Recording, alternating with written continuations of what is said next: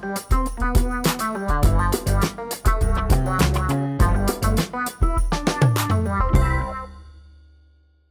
us as we journey into the unknown in the week of April 2nd, 2018's Kickstarter Pickstarters. Uprising, the dystopian universe RPG, is the brand new RPG on Kickstarter now from Indie Boards and Cards, along with Evil Hat, the guys behind Fate, which this game is based in that system, although with some changes. And this is actually set in the same universe as the Dystopian Universe, which is the very original title for Indie Board and Cards series, which includes The Resistance and Coup. So that's a pretty cool thing. This is the first time they're going to actually have kind of a story-based game set in that world.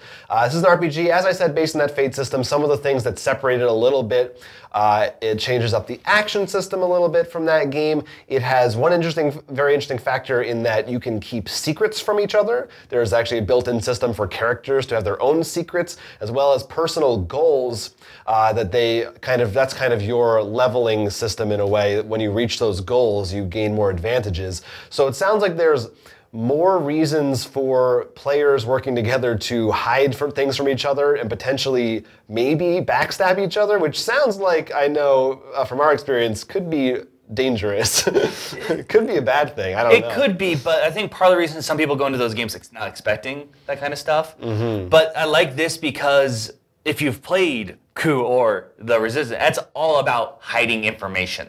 Yeah, very much so. So an RPG where that's a strong element of it makes it fit perfectly in the, while not well-named, but interesting universe. And they're going to have some pre-made character sheets in there for people from those games. I don't know exactly who's in there, but I'm really hoping for the Duke. Oh yeah, that's a favorite in our household. But I don't think, because I think maybe there's different variants. I don't know how in-depth it goes, but I think you're playing as the Resistance in the game. Well, I'm really curious to see, I know you were actually very interested in it, if you could actually maybe make a campaign of like, you're going to be playing as not the Resistance, and one of you is, like, you can even do a flip or... Yeah, I mean, I would be shocked if they didn't include something like that. It seems like it just is made for this game. I mean, this is something I would like to expect from a lot of the board game companies that have been developing the universes. I mean, we've said it a lot with Magic the Gathering, which they sort of do, but I'd love them to make that extra, like, nice book. Netrunner. Netrunner is one we said a lot, which is very close to this.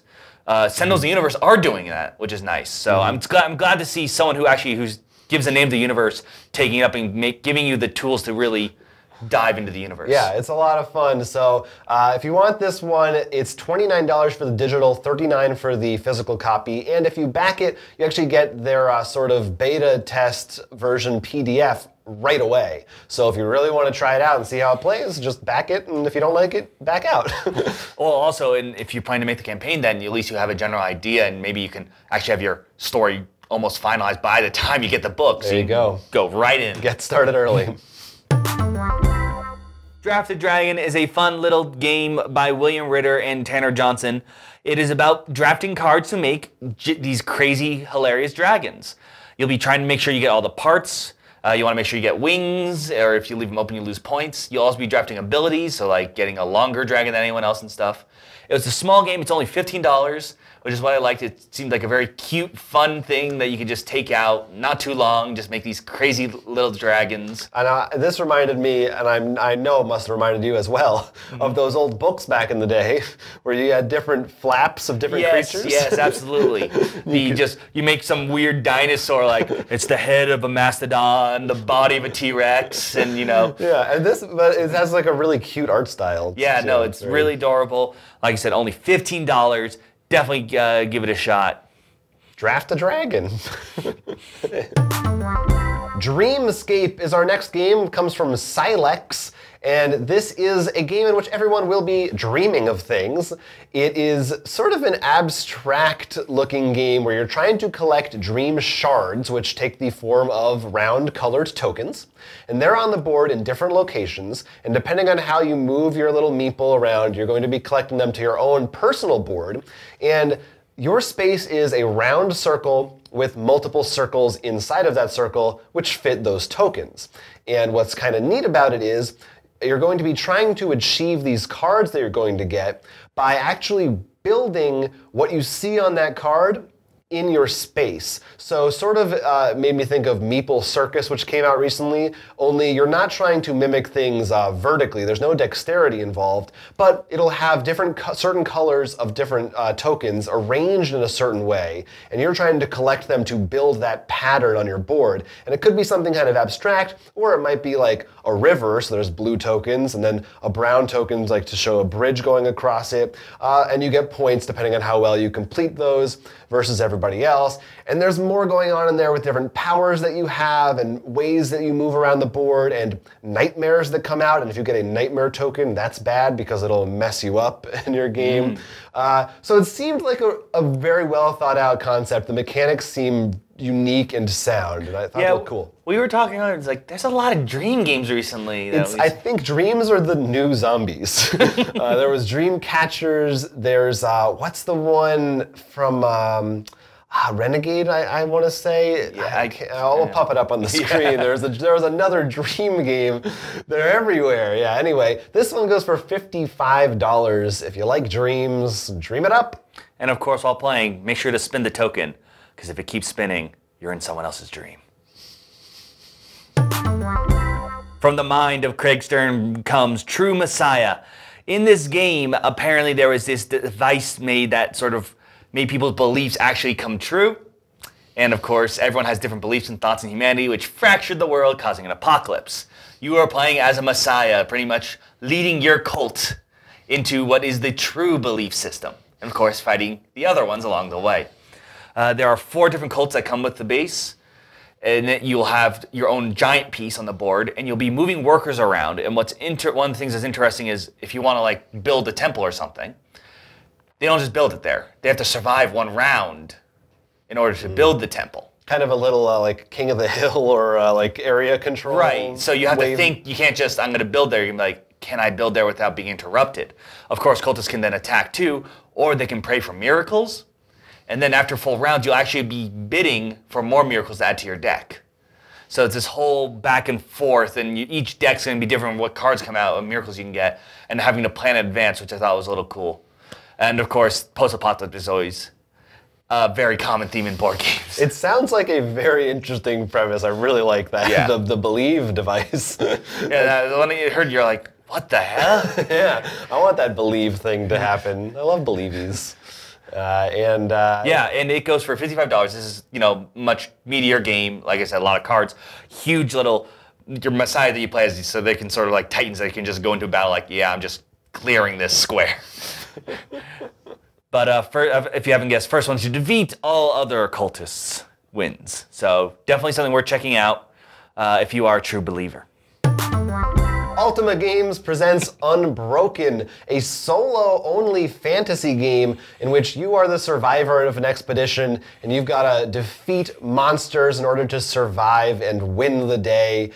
This is a solo game, which is something that we are into when those solo games come out. I always think it's really interesting and fun to see when something is specifically designed for that.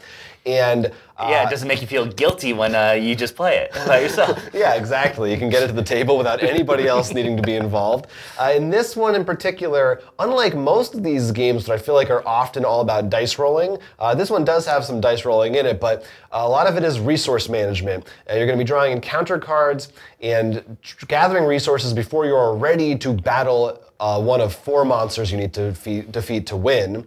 And you don't have a health track per se. Your health is actually one of your resource types that you will need to expend. So there's another back and forth of what can I risk spending versus the monster hurting me for it. Seemed very interesting, and I gotta say, the reviews they posted on the Kickstarter page kind of swayed me. I think it was Rado Runs Through said that this is in his top 5, maybe top 3 solo games ever, which is pretty strong praise, and that made me really take a closer look at it. Yeah, this is one we actually both first saw. Yeah. And we're excited about, because one, again, single player. And I think the idea of a resource managing survive shines a lot in the single player. I know one of the games we've talked about, and I'll say why this one stands out, like for 7 Continent, which is a survival game, works very well as a single player method. What's really great about this one is it's not days worth of gameplay. You can Yeah, it's like 20 minutes or so, Right. they said. Yeah, it's really nice when you have those solo games that are just quick. You can put it down, take it out, put it away, etc., etc. So if that sounds good to you, then Unbroken goes for $29 on Kickstarter right now. If you're a longtime fan of Roll for Crit, you've known that we've been doing this D&D campaign, which is currently on hiatus. But one of the things I enjoyed both in game as my character and myself was actually have a little journal in which I wrote notes and drew maps and some of the monsters. Well, this Kickstarter is there to help people like me who like doing that stuff. This is Hero, the Adventurer's Journal. This is a journal actually designed for RPGs. It actually has 200 pages designed for 3 characters to be put in there, where you can draw your character, some stats if you would like, but it's kept general, so it isn't like, oh, obviously D&D or Pathfinder. There's a page for you like a Nemesis for finding maps and stuff. I really like it. In fact, I think it's one of those things you should sort of think about doing for a lot of RPGs because it forces you to try to take notes or remember characters' names, because sometimes for both the dungeon master and the player, you know, remembering that one NPC's name is a good thing, because then I could really reward them like, oh yes, I remember you're this person.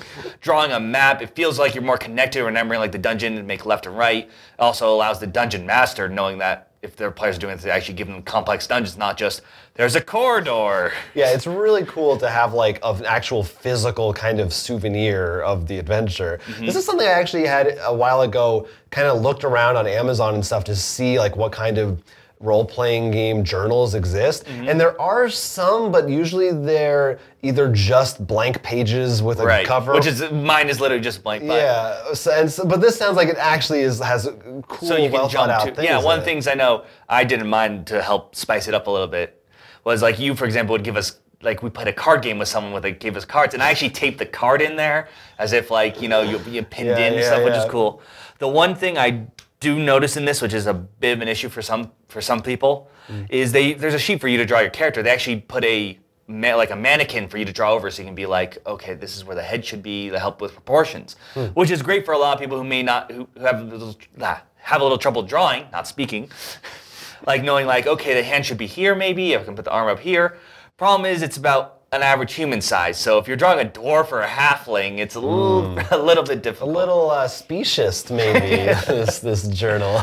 But still, I think a great idea. It's definitely something you should even talk about with your D&D group, that maybe you should keep notes, or at least one person have a journal. It forces you to get, I think, a bit more into the game. It's something you can do on your off turns without having to sort of leave the game instead of being on your phone, which I know it can drive many a DM mad. So this does go for $25 for one book. You can actually buy multiple books, which is a great thing, because as we said, giving it to multiple players, or one for the DM and maybe one for his player, as well as comes in English and Italian, which is also nice. In fact, when you look at the Kickstarter, you may notice it going back and forth between the 2 languages. Hey, who doesn't love Italy? Yeah, I'm ending on that. We had a tough time narrowing down those Kickstarter picks this week. There were a lot of good ones. If you've got any that we missed, leave them in the comments. Let us know. I know there's some I know that are coming out next week that I'm looking forward to talk about. Little tease. There's always more to come. That's right. Until that time comes, this has been your Kickstarter, Pickstarter, that's what it's called, for April 2nd. I'm Jonathan. I'm Will. And this is Roll for Crit. Make sure you like and subscribe, and leave your comments down below. Before it's too late.